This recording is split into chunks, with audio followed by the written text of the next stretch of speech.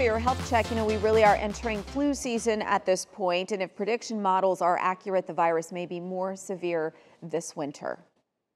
This year in the southern hemisphere, influenza has been quite active, and it's impacted younger age groups than we might typically see.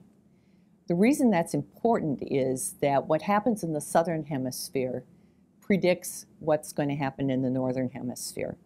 So I think we have to prepare for the reality that there will be a worse flu season this year.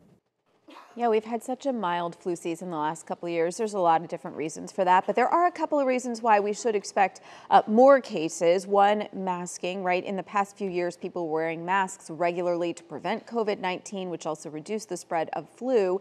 People were also distanced. However, mask use, of course, has declined. Another reason is waning immunity, though, because flu was mild the past couple of years. We weren't exposed as much, so our immunity may have waned. So knowing that flu season could be rough this year, do plan on getting those flu shots, especially if you are considered high risk.